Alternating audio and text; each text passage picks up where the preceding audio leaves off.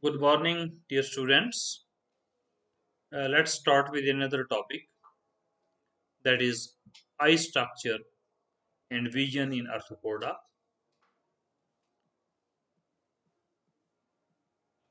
Now, coming to the structure, the ancestors of the arthropod were having the compound eyes.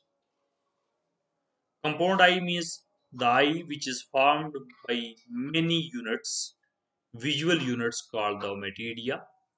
We shall look into the structure of ommatidia in the next few slides, because there are some arthropods which are having simple eye also made up of one ommatidia. So the development of the simple eye from the compound eye is the secondary development, you can say, because ancestors were not having the simple eye. So compound eyes are a characteristic feature of phylum Arthropoda. You will not find such type of eye anywhere else in the animal kingdom. Within a compound eye, you may find 2500 ommatidia are the visual units.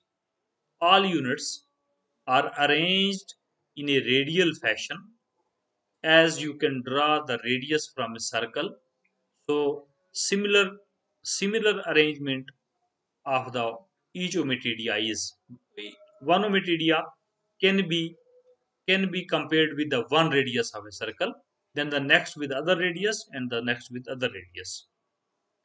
All ommatidia, that means visual units, are having similar structure, each consisting of many cells arranged along its central axis. We shall look into how they are arranged. An ommatidia basically consists of following parts. Number one, the cornea. Uh, Cornea is the outermost lens, you can see, which is visible on the compound eye from the outside. So if you look more closely, you may be able to observe that these squares are formed. Each square is basically representing one cornea. This is one ommatidia, and at its anterior end outside, you are having one cornea. So each ommatidia is having one cornea at its outer surface. This cornea is also called as outermost lens. This is transparent, so light shall enter into the eye through it, and it is basically a cuticle layer. You must remember that the arthropods body is covered over by the cuticle layer. So basically, the cuticle layer on the eye is called as cornea. If you look at the surface view of the eye, you may be able to see so many squares or the facets, so which are seen clearly by visible lines. You can see, because it is the arrangement of the cornea in such a fashion that they are they are they are giving the appearance of the squares and so many lines, thus giving the graph-like appearance, as the paper of graph looks like below each facet. So every square means there is one cornea, and one cornea means that one ommatidia is lying behind one cornea. So because it is convex in shape, it is thicker in the middle and narrow at the two ends. Then there are the cornegian cells. Next to cornea, you can look at two cornegian cells are present between the rest part of the ommatidia and the cornea. These cornegian cells are basically the modified epidermal cells. You must remember that the arthropods body is covered over by epidermal cells, and the epidermal cells secrete the body covering called the cuticle. So cornea is the cuticle, whereas these are the cornegian cells are the epidermal cells. No, because you know that arthropods undergo the molting, that is shedding of skin. So when they undergo molting, along with the rest the skin of the rest part of the body, this cornea will also shed off, and these carnesian cells will secrete the cornea again.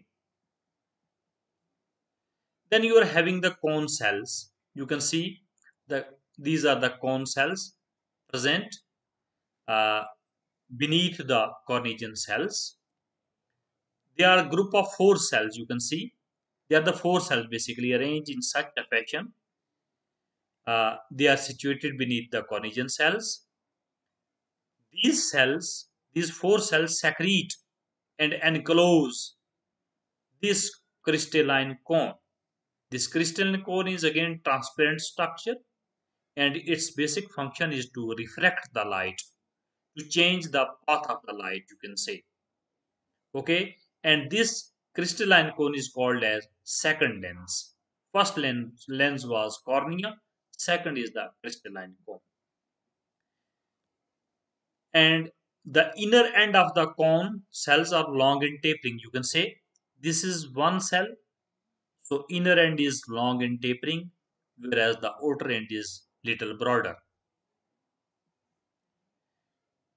The part of the eye from the cornea up to the posterior most end of these cone cells is called as dioptrical region. This region basically focuses the light upon this posterior part, which is called as the receptor regions. So the function of dioptrical region is to reflect the light back on the receptor regions, which will help in the formation of image. Then you are having the rhabdome and retinal cells. So you see in these receptor regions, uh, the four cone cells, they are they are standing on the rhabdome. Rhabdome is in turn secreted by the retinal cells which are present around it. Okay, rhabdome is again transparent, uh, crystalline structure which basically meant for receiving the light coming from the dioptrical region. So it is the receptive structure, you can say. Uh, these retinal cells and the rhabdome, they together form the receptor region of the eye. This is the receptor region of the eye. Anterior was dioptrical region. Then you look at that the retinal cells, they are resting upon the basement membrane. Below this basement membrane, nerves are coming through the optic nerve from the brain. So the image that will be formed over here, or the light that will be received here, shall be communicated through these nerves to the brain for the formation of image. Then you have the chromatophores. Chromatophores means the color bearing cells. You can say at the anterior region, the dioptical region is having the color cells or the color bearing cells called the iris pigment, whereas the receptor region is having the retinal pigments surrounding the retinal cells. Iris pigments are surrounding the cone cells, whereas the retinal pigments are surrounding the retinal cells. Both these are together called as chromatophores, as these are color bearing cells. Now, these cells are amoeboid in nature, whether they are retinal pigment cells or iris pigment. That means they can move. In order to focus the light during the different intensities of the light, they may move from this portion to this, or they may move from this portion to this, or they may squeeze down to a single point. So we shall look into the next slides where you will come across the phenomenon of the vision formation. Coming to the vision, uh, compound eye is deficient in focusing ability. It don't have the focusing ability much, and the clarity of image is also not much. But such an eye is efficient for picking up motion and for peripheral vision. So, as you just imagine yourself, your eye is not compound eye. You are looking at the forward direction, then at the same time, you are not able to look on your sides. So, you are focusing at the point, then the points just adjacent to your focus may not be so clear. So here what happens that they cannot focus, but they can have the efficient picking up of motion and peripheral vision. They can look at the peripheral region also, and they may pick up the motion. That means a slight movement of any object surrounding them can be judged by them. It functions as an efficient organ of photoreception. One often mounted on movable stock. You can look at this. This is the compound eye present on a movable stock.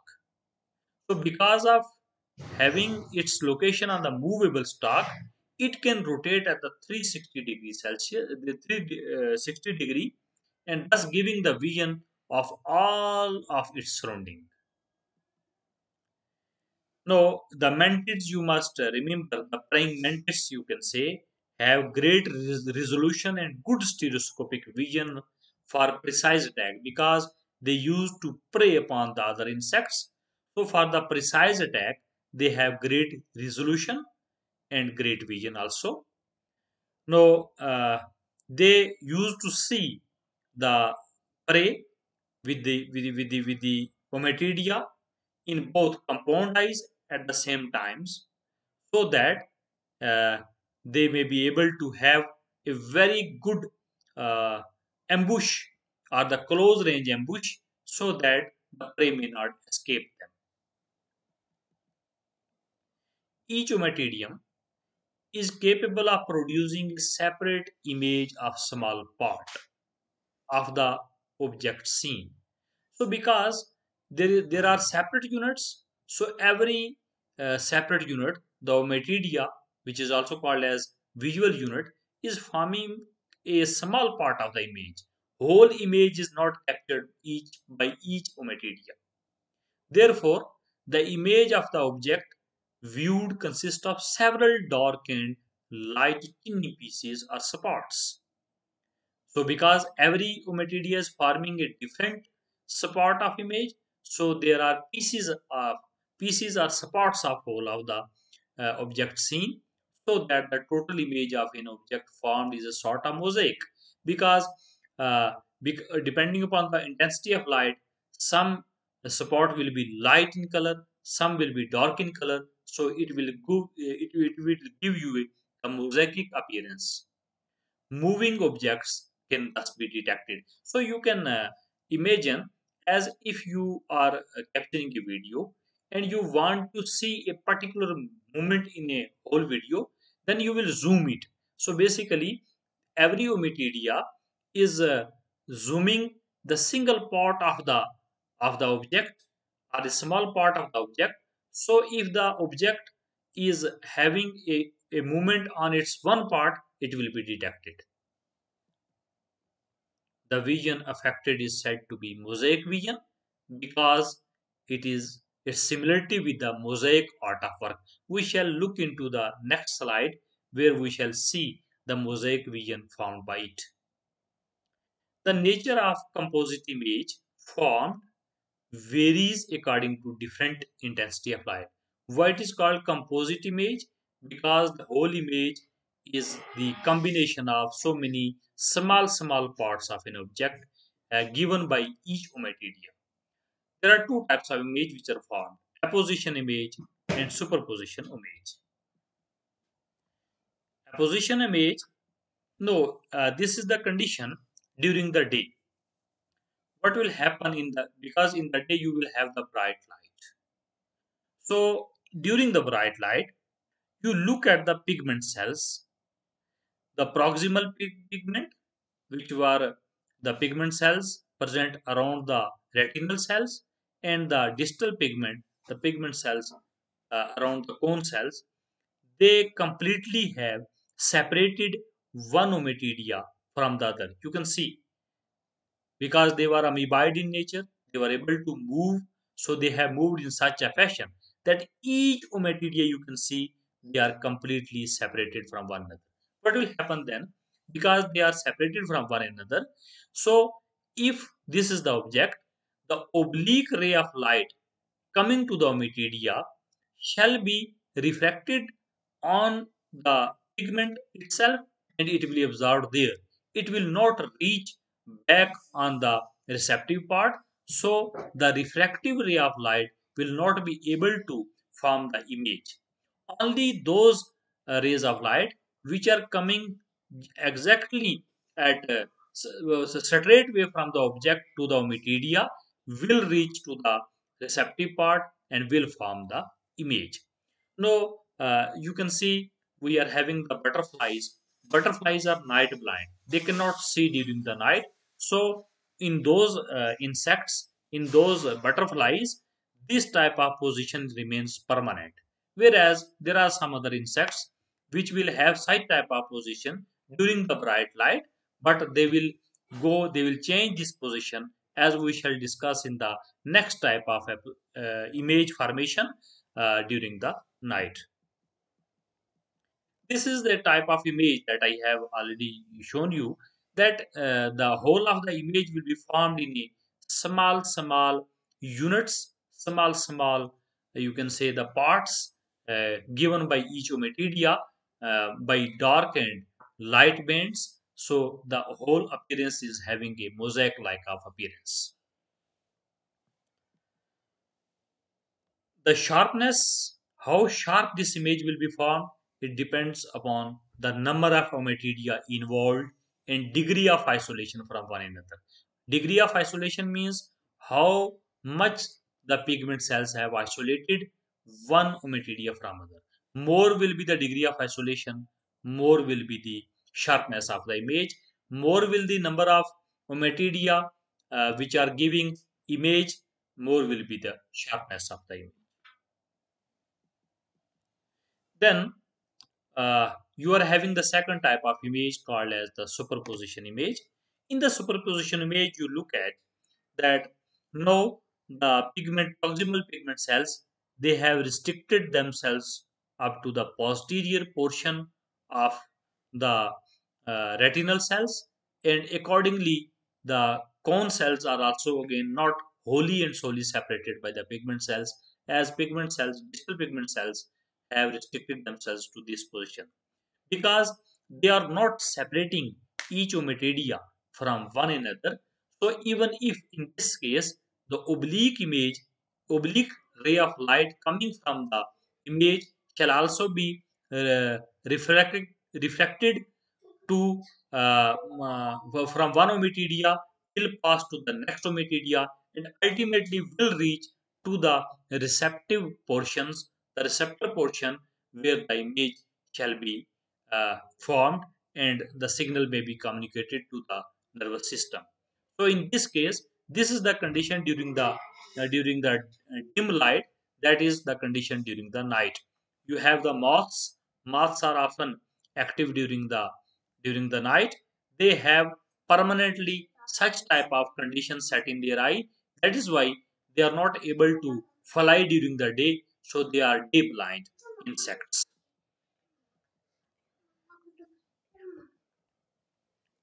No, because of this type of condition, the image will be overlapping. Why overlapping? Because you look at this receptive region, uh, you are receiving the rays directly straight away from the image also, and then from the sides also. So here the images from the different ommatidia are overlapped upon one another. So such type of image are called continuous or superposition image. It is not sharp. but the animal gets some sort of idea of the object moving about its surrounding. So I have already discussed day blind. Uh, Again, most arthropods are able to adjust their eyes to form both type of image that we have discussed, but some they have stick to one. So if they are stick to second one, they are day blind. If they are stick to previous one, they are the night blind.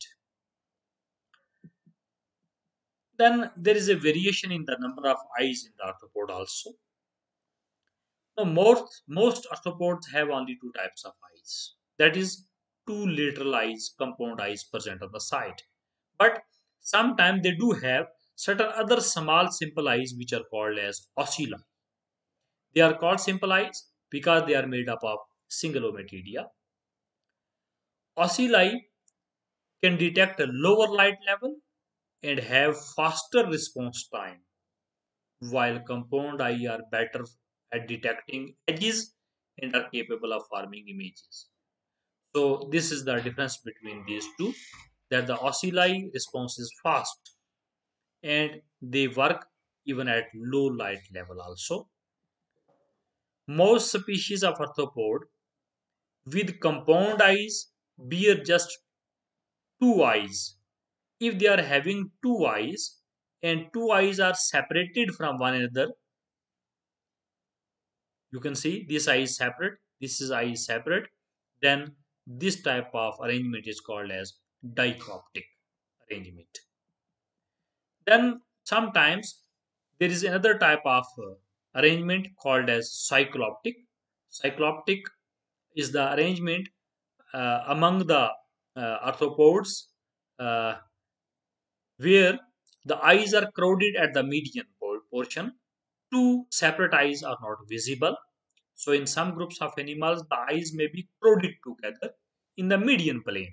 Example is Archaeognatha, wingless insect, do have such type of feature.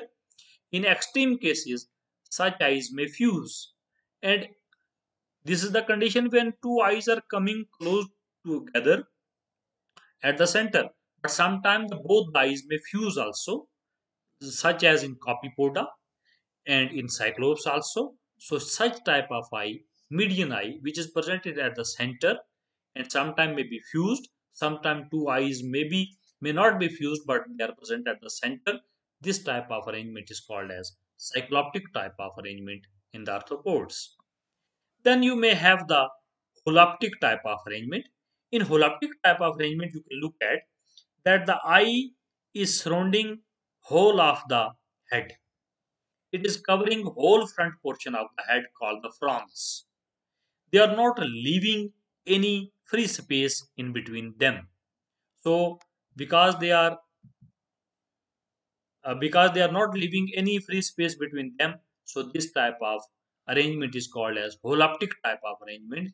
It is present in some Acroceridae, Anisoptera, and Tabinidae. Now, then this cycloptic type of arrangement is having again another type of features where if these insects are aquatic insects, then simultaneously they have to look into the air as well as down into the water. So they have two types of ommatidia. The lower ommatidia, which are looking into the water, they are small in size, whereas the upper ommatidia, they are large in size. So the holoptic type of uh, arrangement of the eye may have such type of features also. So here the examples of uh, Tabonus lineole is given over here, which is having such type of. That's why this compound eye is shaded differently from the ventral side, from the lower side, and shaded differently from the upper side because of two types of ommatidia looking deep into the water and looking into the air as well. Thanks. This is all about the structure of the eye and the vision in case of the arthropod.